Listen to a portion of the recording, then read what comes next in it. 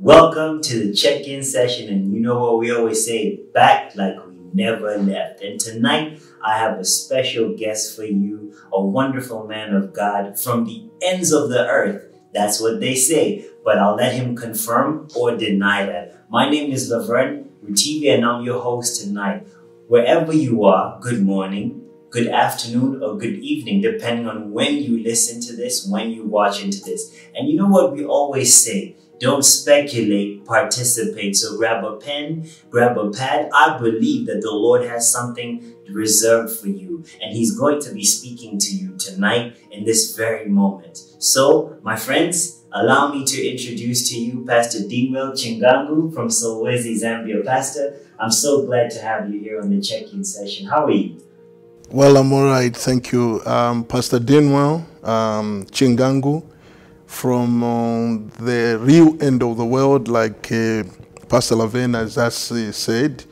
And I'm glad to be here with you. We welcome you all. Thank you. Thank you. So, Pastor, it's been a long time since we saw each other, since we connected. And tell me, what has been happening in that season where we were not meeting with each other, where we were not gathering together, where we were not fellowshipping? What has been going on in your part of the world and in your life and in your ministry? You're right. It's been a while since we met. It's been a moment that has been so scary, especially to go through a moment, where suddenly you are told no more church. And then because obviously of COVID-19, and then you are told no church. You have church in your house, in your houses, and then the numbers are reduced. And they need to see loved ones. Most of them, or some of them, I must say, even men of God, have fallen off. And completely, they've just backslidden. Why? Because they couldn't just come to terms with what we were going through. But anyway, in that part of the world, we continued trusting the Lord. And although some of our people were affected directly by COVID, but I must say that by the grace of God, we never lost any. Until finally we saw a time when the restrictions eased up. They said, okay, fine, you can meet, but only for 1 hour. So really, it has been a challenge coming from a background where, as a pastor, you were geared, and when you go to preach, it's 3-4 hours, and then reduced it to 1 hour. And we have seen the hand of the Lord, through it all. So what was the adjusting, and how did you manage to recalibrate yourself from going to 3-hour-long worship services to 1-hour worship services? What were some of the things that you had to reassess and look at how you had your worship services? We had to, obviously, as a preacher, you trim down on how many scriptures you are going to quote as you bring forth your message.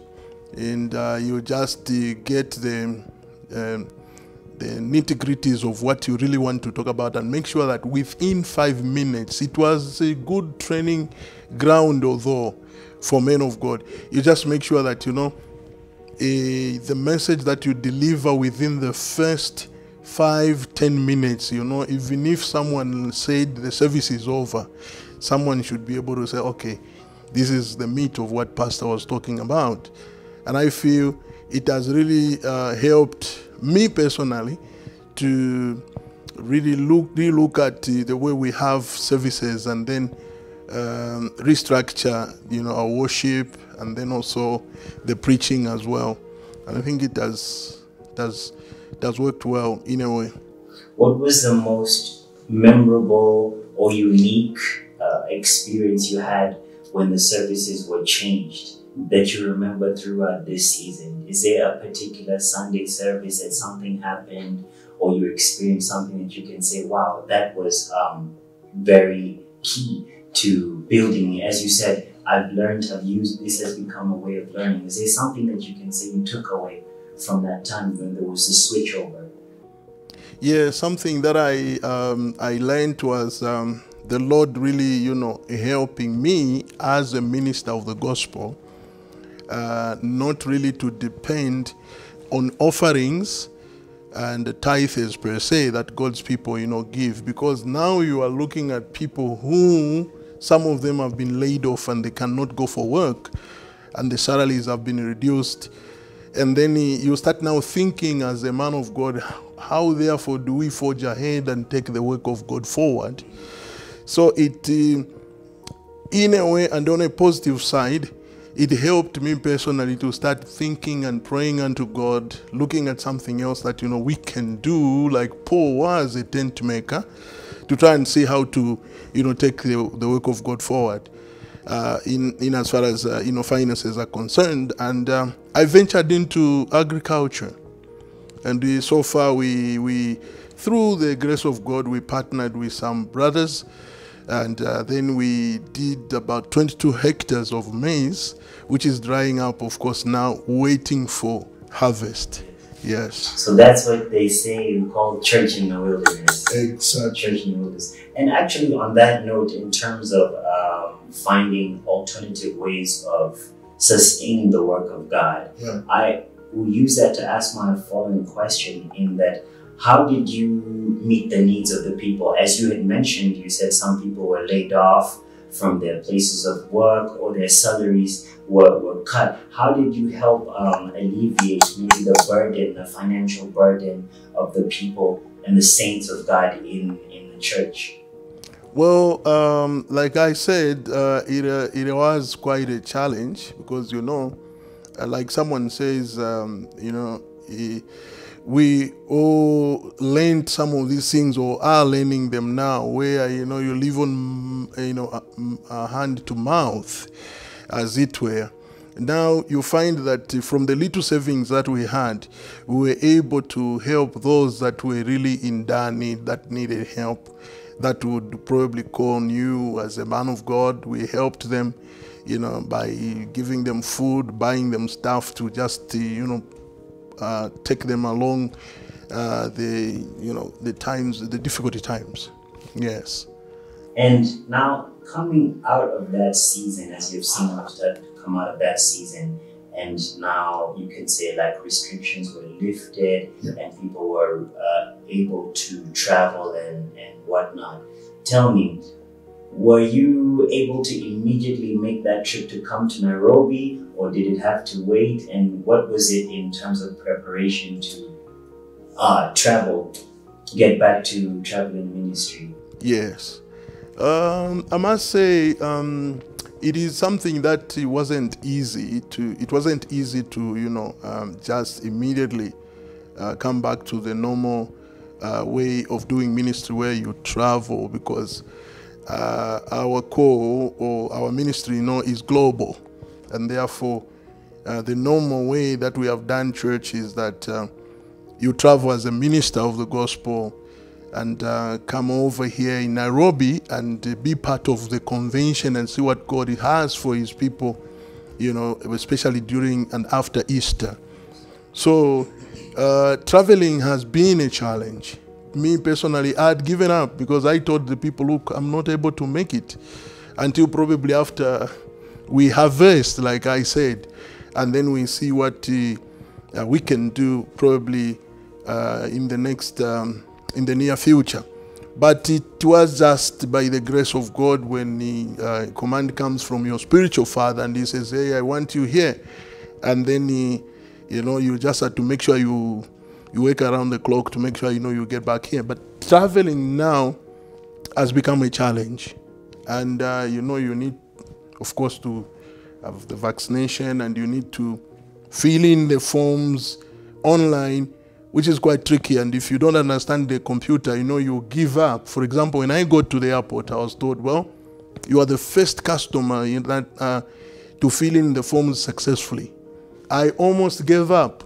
But you find when you get now to the airport and everything is successfully done, and then you go through that, you find yourself here, you're like, wow, this is a different world altogether. Yes. On that, I just have to just say we appreciate. We appreciate the sacrifice you've taken to come out here. And like you said, travel has changed quite a bit. There's a lot of administration, like you're saying, that you have to go through, and a lot of hoops that one has to go through, this test and that. Are you vaccinated? This and that. All those things that one has to deal with. And now virtually, a lot of things have to be done virtually. Right. So we appreciate you for coming here and making your presence felt. As a man of God said, make your presence felt. Come and mark the register and say, yes, Dinwell was here. So we're so glad to have had you. Right. And I also wanted to ask you, like, now coming out of that and now finally getting to Nairobi, what can you say was different this time in your visit to Nairobi, in your sojourning in Nairobi, so to speak? Yeah, in your visit and even sojourning, because you've been here throughout the convention, which was a number of weeks ago, and you've also had some time to minister locally within Nairobi, and some also outside of Nairobi, within and without Nairobi. So what can you say is the overall takeaway from your trip here? My overall takeaway is that, you see, we coming from the theme that we have had this year, live again, coming from Ezekiel chapter number 37. From verse 1, you're looking at a man of God called Ezekiel led into the valley of bones. And I must say that the past 2 years of pre and post-COVID, we were in a valley of some sort. And then even pre-COVID, we were already in the valley. So we were like, it's a valley of dry bones. And all Ezekiel would say when he's asked a question, can these bones live? He did not beat about the bush. He just said, Lord, thou knowest. So when I came over here, you are looking at somebody that has come. It's like, where you are coming, it's a valley full of hopelessness. And then coming here, really, I would say this one was the mother of all conventions. Because now you find that when the word of God was spoken, when the man of God, Apostle Alois Rutivi, went in those areas of, what the Lord had put upon his spirit, really it has brought revival. And I feel like, going back home, to Zambia, people are expectant and they are waiting. They need to be impacted. Really, they have now to be revived as well. There's been quite a revival. And then, coming here, Nairobi has always been a source of inspiration to me personally and to the people back home. Because you come here, then you find the people in Nairobi were not just sitting back, even during COVID times. There are campuses that are born. You talk about the Karen campus, you talk about the Earth River campus, and these are church buildings that are built and nice. And you talk about Kasarani, campus. So all these put together, that has really left quite an impact upon me as a preacher of the gospel. Personally, to say, yes, it's possible. If God can do it for the people in Nairobi, we can also do the same in Zambia. So it's given us such an impetus, to go back home there and work like never before. Yes. On that note, with that drive, I know I'm yet to visit you in Solwezi, Zambia. Yeah. But from what I remember you sharing in your testimony is that actually throughout the pandemic, God was able to use you to extend the ministry out there, and other ministries were started and works were started there, Exactly. With taking that spirit of Nairobi in terms of going and spreading out and, preaching the anointed gospel globally. Yes. Can you maybe touch on some of that experience of how the ministry has grown out there? Yes. I've seen the Lord moving with us. In that, even after COVID, before COVID, actually, we said, look, it can be done. Let's go out there. And I had to release young men that have been raised and trained up by, us in our ministry Northwestern Province in Solwezi. So I said, look, you go. Because what I've come to learn personally is that, you see, every one of us, even the young people that we see, they've got influence. They are influential in their own way. So the Lord revealed to me after the apostle talked to me, he said, why don't you, because Solwezi is bigger than I thought. That's what he told me. So release people. Let you start some, cell groups somewhere else and allow people that have been working with you to go. So when we did that, and I could see myself working sometimes on a Sunday, doing 3 services in a day. We start one at 7 o'clock, end at 8, then go somewhere else, do another one from 8 o'clock to 9 o'clock. Then we go to another one, do another one from 9 o'clock to 10 hours. Then I go now, start another one, the main one at 10:30 to 12:30 hours. So we really have seen the Lord, moving and helping us go forward. And even if some of our people got affected by by COVID-19 itself, but I want to say here that we lost nobody. Wow. They got so sick, some of them to a point of where people gave up and they were on oxygen, but we prayed to the Lord and the Lord saw us through. So that has helped us, and it has given hope to God's people to say, yes, the Lord is on our side. And we have seen, the fellowship go. We have been affected, well, in a way, in that numbers have reduced a little bit. You find where you used to have 400 people in one of our branches, but the numbers came down to 250. But of course, after now, we went and encouraged them. You see, numbers are swelling again. So people are beginning to see that God is on our side. And if he was with us during that period, he definitely will be with us going forward. So what I said was, look, listen, you young men, go out there and be of help and have impact in the other young people. And we have seen the young generation, we are seeing the young generation coming up, and they are impacted because they say, wow, here is a ministry that is even allowing young men, to be pastors. So it really has, given hope to the young ones.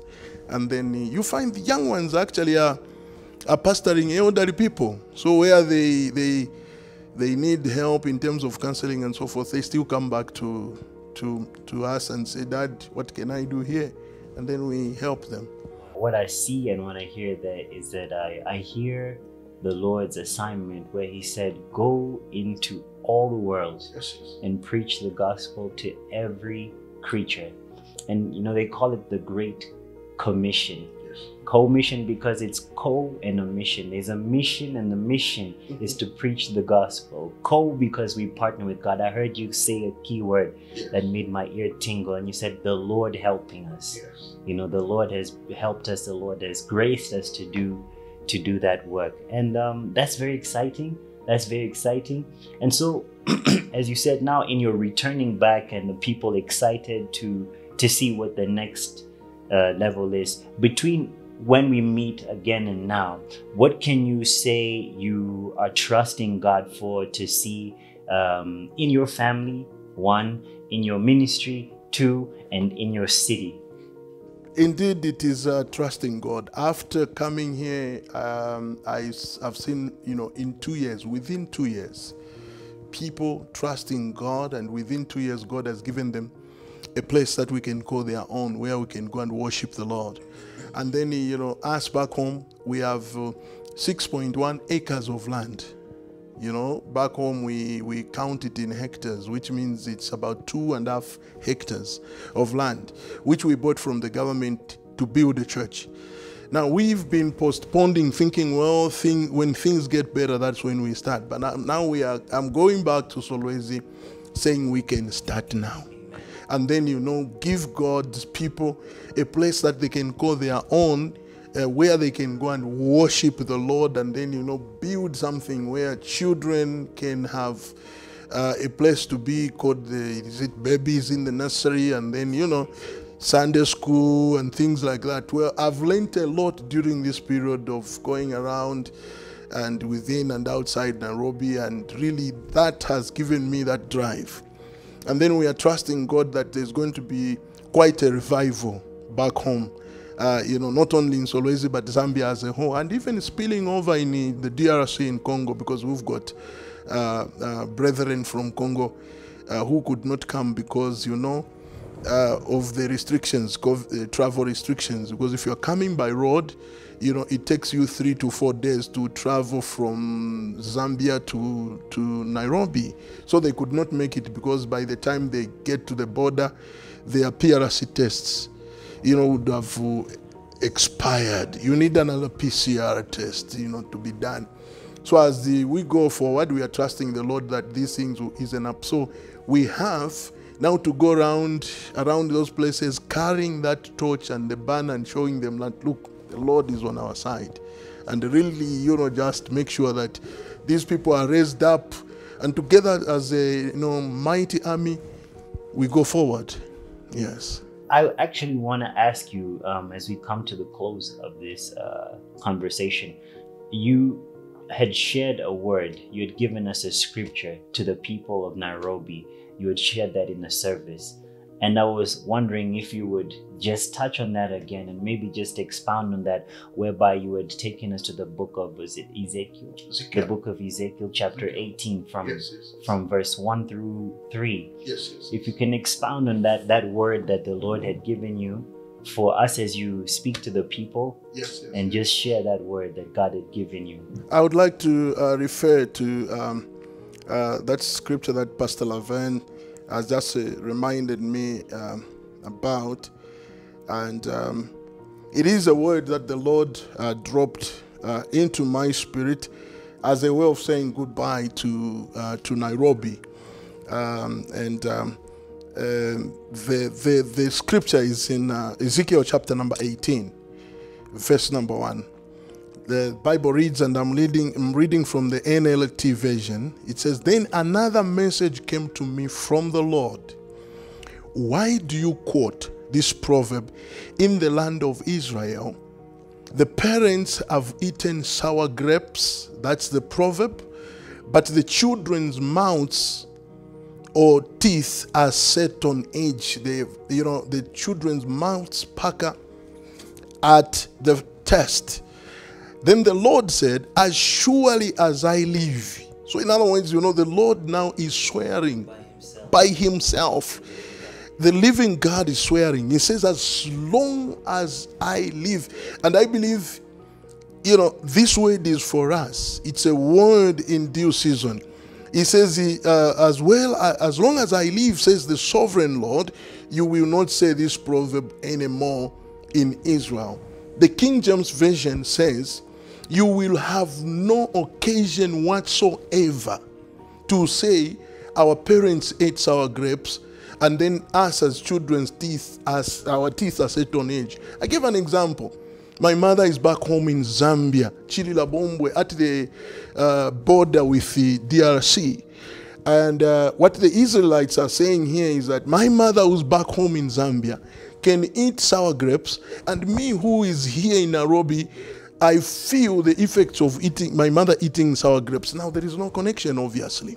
And we see how Bishop came in and expounded that. He said, in the past, what used to happen is when a parent sins, that sin would spill over and affect the children that did not actually commit the sin. And to the 4th or 7th generation. Can you imagine that? Now, these children were basically innocent in the sight of the Lord. Now the Lord tells Ezekiel, he says, from today, going forward, you have no occasion whatsoever. So what I see is the Lord telling the fellowship now to say, starting from now, it starts now.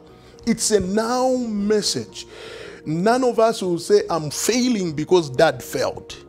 None of us should say, I can't travel because my mother has never traveled. None of us will say, well, I couldn't complete school because, this is actually what goes on in our family. We should not be curse conscious as God's people. We should now be, people that realize that Jesus, when he came, Galatians chapter 3 verse 13 says, the scripture says, cursed be a man, every man that hangs on the tree.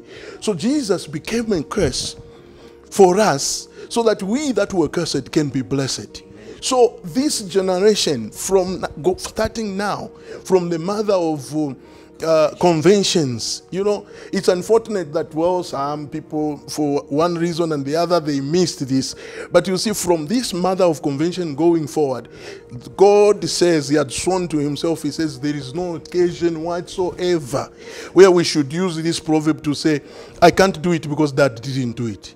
Actually, from here, I want to say, what my father never achieved, or what my father achieved only when he was 50, I want to achieve it when I'm 30, or even when I'm 20, because the word of God tells us so. I really feel this is a word for the moment, and the Lord is just taking us to another level.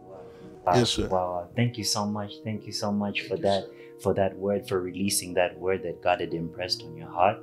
And we're so appreciative of you blessing us with your gift here in Nairobi campus, and as well as in the other partnering campuses as well. We're so delighted for that, and we thank God for your gift.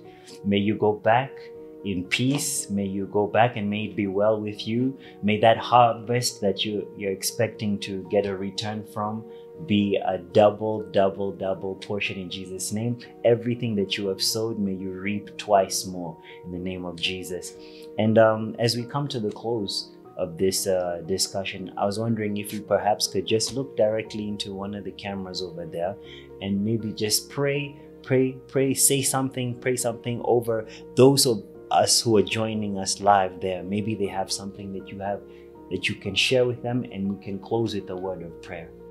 Thank you for joining us, wherever you are joining us from. We want to say this word is not for tomorrow, it's not for yesterday, it's not for the past, it's for the now. It's in the now moment. And the word is that this proverb ceases now. It stops now. And it's not my uncle, it's not your uncle, it's not your mom who is saying this, but the Lord of hosts himself. He says, this proverb, stop it. Don't ever associate yourself with the past mistakes of our parents, because the Lord says it's over. Now Jesus has come. Jesus, I would say, I'm not a soccer fan, but Jesus is that ball game, is a ball game changer.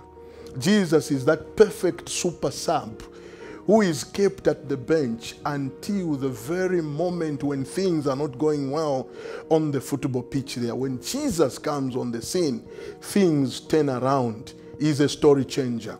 So Jesus is here and now to change the story of you that is watching us, that has joined in virtually. So I would just like to pray with you.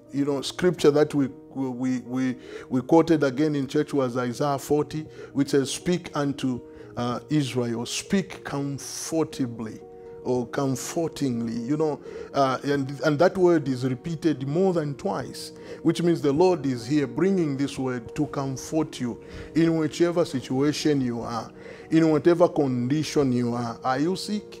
Are you not feeling well? This word is here to bring comfort to your condition.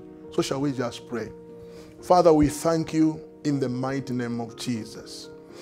We feel so privileged, Heavenly Father, to be called your children. And my God, because we are born not by the will of the flesh nor man, but by the will of the Lord, by the Spirit of the Lord. And Lord, you told us that whatever we shall bind on earth shall be bound in heaven. Whatever we shall loose on earth shall be loosed in heaven. Right now, Lord, whatever we inherited unknowingly, Lord, from our parents or because of what people said, Lord, today we thank you because you are changing the story. And someone, Lord, watching us virtually right now that may be in pain, that may be on the sick bed, we command them to arise, rise up, be healed in the name of Jesus. be healed right now and rise up to the glory of the Lord. Father, we thank you for what you have done. We thank you for what you did on Calvary, Lord Jesus, that today us that were cursed are now called the blessed of the Lord. May your name be glorified. May your name be honored. Touch that soul, Lord, that is wondering and calling upon you as a Savior. Your word tells us that there is only one name given upon which when men call, they shall be saved, the name Jesus. We thank you, Father, for what you have done. We give you all the glory, praise, and honor. In Jesus' mighty name we pray with thanksgiving in our hearts. Amen. Well, friends, thank you so much for joining us on this check-in session. Pastor Dinwell, thank you so much, sir. May the Lord bless you. Go back, journey mercies. We look forward to seeing you again. And in due time, we will be coming in Zambia in the name of the Lord to do a wonderful thing. And to those of you who have been tuning in online, participating, I hope you wrote notes. I hope you wrote those scriptures down, because God is speaking to you now, right now in this situation. So receive that word. Receive that word. The Lord promised, and he said to Abraham that in your seed shall all be blessed, and that seed is Jesus. And if you receive that seed, Jesus, then you too are blessed, just as Pastor said. So good morning, good afternoon, good night, depending on where you are. We love you from House of Transformation. See you.